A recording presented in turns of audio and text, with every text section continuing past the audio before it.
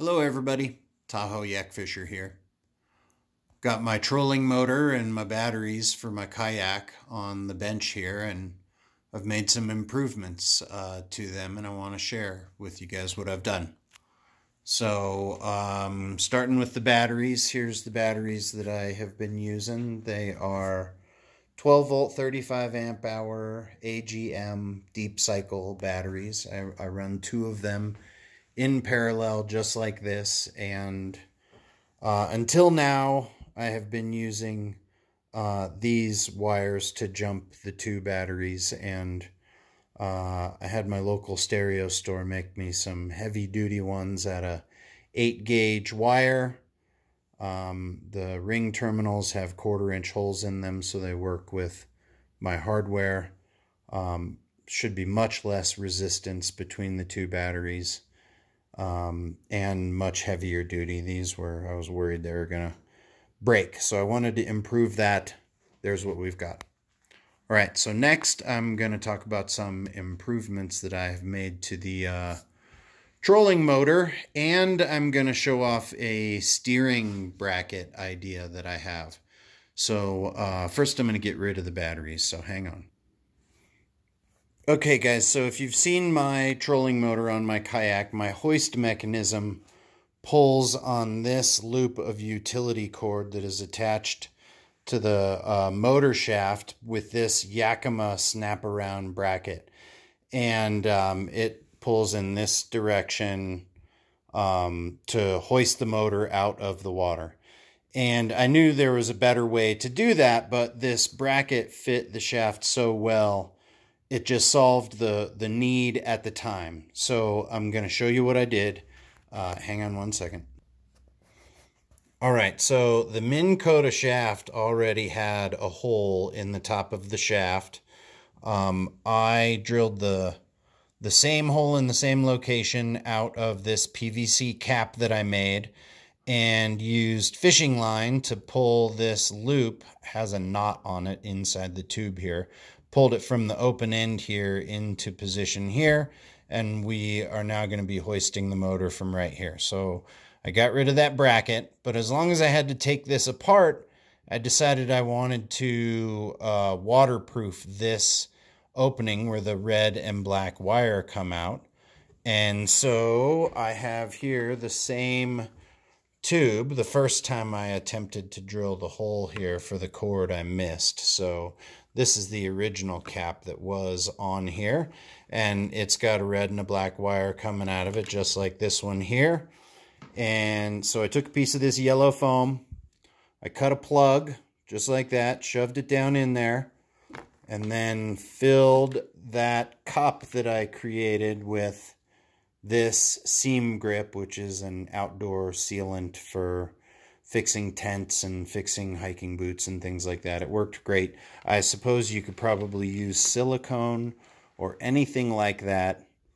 Fill it up right there. The foam is going to keep it from just running into the shaft of the motor.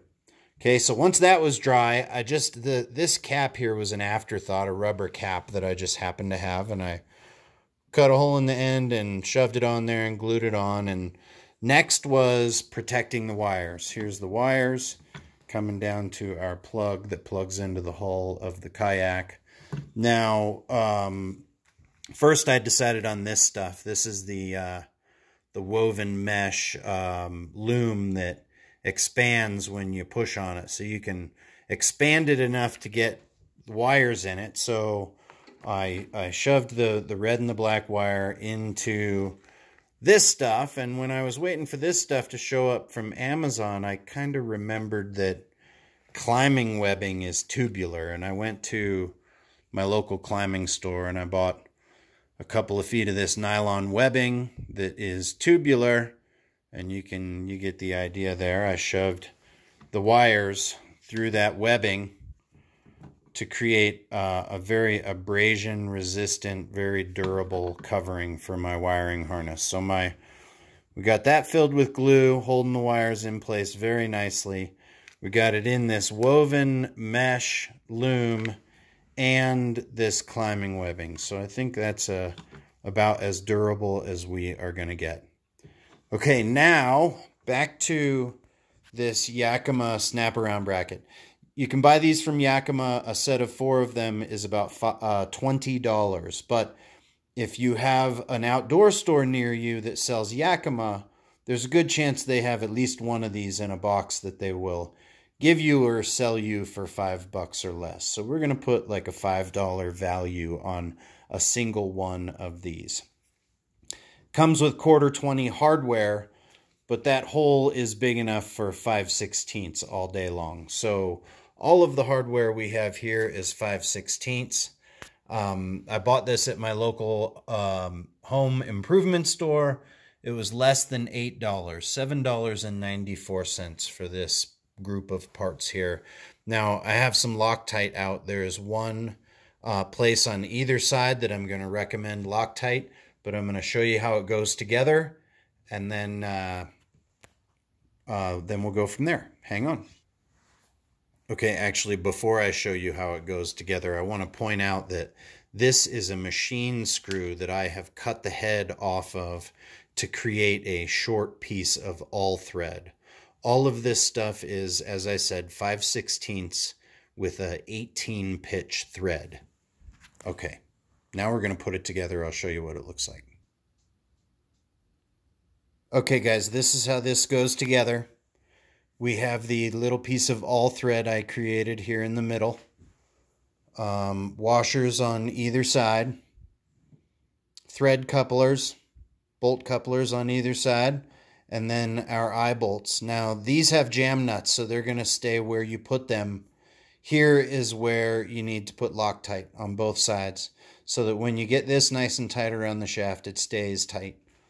So now we're going to put it on the shaft of the Minn Kota so I can show you how it compares to this Torqeedo steering arm. Now, this is what I'm using, is a Torqeedo steering arm. It doesn't really fit this shaft. It's shimmed up with a piece of plastic, and I don't think it's going to last forever. And I have been thinking about this. I'm not going to use this right away. I'm going to have it as a backup, but I just wanted to show you guys how it would work and how well it will work for a Minn Kota application. Okay, hang on. Okay, there it is installed on the shaft of the Minn Kota. We've got the Torqeedo triangle right above it. Now, this, as you can see, fits very nicely. It's going to tighten down very nicely. Make sure you put Loctite here so it stays where you want it. And then you can attach whatever steering cables you have right to this. This is going to be very durable.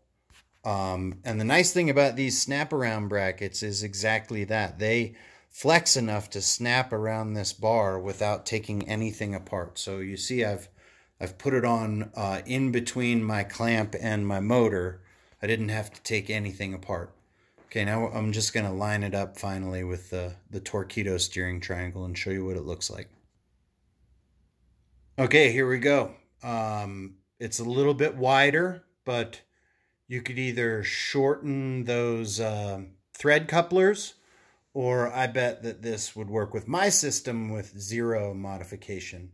So there we have it installed just under my Torqeedo steering triangle. Obviously, I would turn the eye bolts in the direction of the cable.